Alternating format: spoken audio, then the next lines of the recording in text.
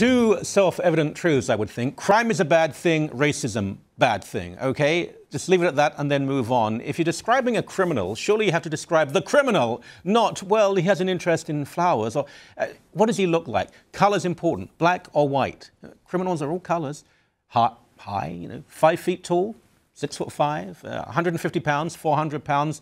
Apparently, we can't say much of this anymore in the media because it might offend some people. Deborah Maes, a mother and a writer, and welcome to the show. First of all, and you wrote to us, you volunteered this information. We thought it would be a good story. Well, a fascinating story, a terrifying story.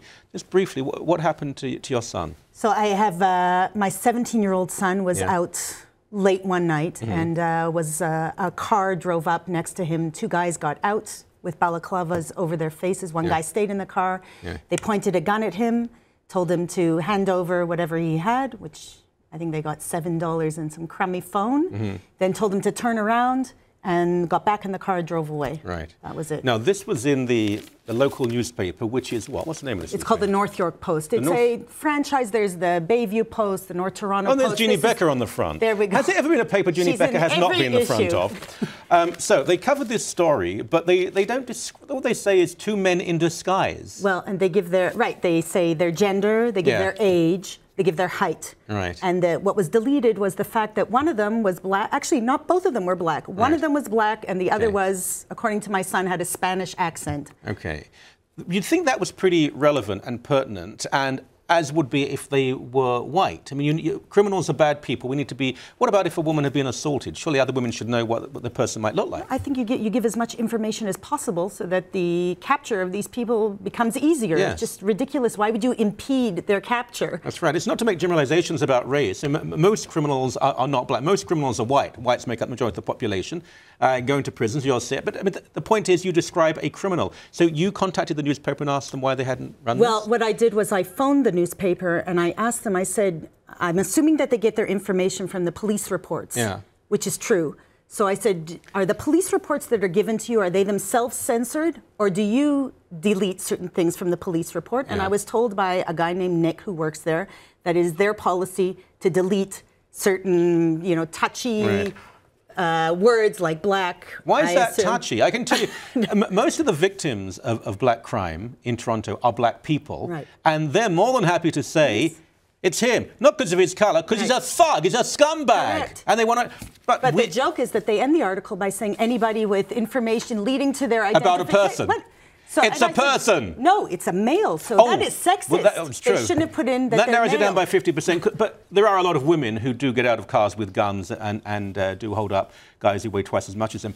The plot thickens because we asked the newspaper. In fact, Samantha, our chase producer, contacted wonderfully this newspaper over and over again. They wouldn't get back to her. Finally, they issued this statement. And this, I mean, you couldn't make this up. Please see below the statement attributed to... Anyway. A recent concern, by the way, the writing is appalling. Appalling. A recent concern brought forward by our readers has highlighted a breach in policy that guides how criminal activity is covered in our publications. Now, I don't know if this was you or not, but this is what they say. The policy precludes writers from including any physical description about suspects in crime stories. It was introduced to balance the need to raise awareness about criminal activity in communities we serve with our responsibility to provide accurate coverage that will stand the test of time. And unlike a daily newspaper, we're a monthly community publication with no mechanism to update our... They're saying that they shouldn't have put any description in at all? And actually what he was arguing is he was saying that they don't have time to deal with the, I guess that the newspaper comes out so quickly, they don't have time to deal with the editing of it, but actually they took extra time to edit that out. So...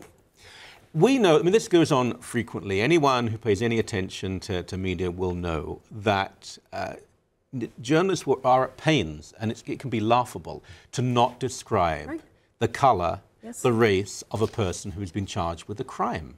And this apparently, it's white guilt again, is to protect people from being offended.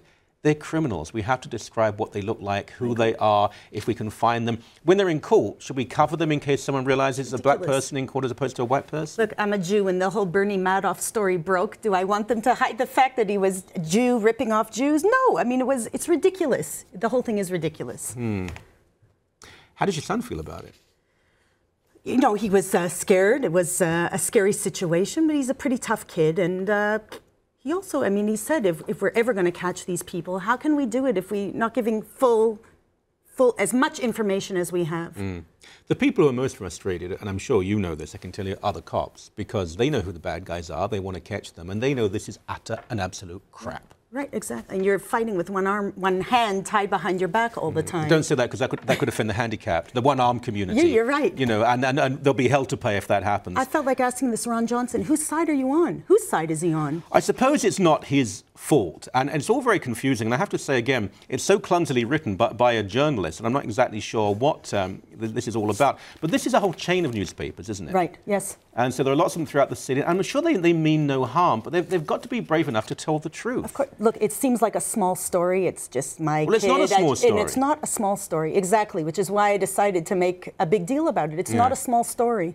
When he wrote to me, when I wrote to him back, just this one line, although he's claiming now that it's not a policy of theirs to include any descriptions, he actually gave a defense of censoring the crime briefs by saying that the word black would simply rule out a percentage of young males but make every young black man a potential suspect. Well, better that than having every man a potential suspect. Let's narrow the pool of suspects. The only person who would think that every black person is a suspect because the criminal is black will be a gutter racist. There's about 2 or 3 of them in this country. They don't matter. Correct. For most people who want to catch criminals, I'll say it once again, that most of the crime... Thank the Lord, just today the cops did a great job. They've charged a guy with murder. Right. He opened fire at a group, almost all of the people there, the vast majority, were black. They want this guy to be caught and to be charged. They're not going to obsess about, did we describe his colour? He's a criminal and a thug, and now he's been charged with murder. In this case, I'm glad you came forward. Thank you for doing it. Thank you very much.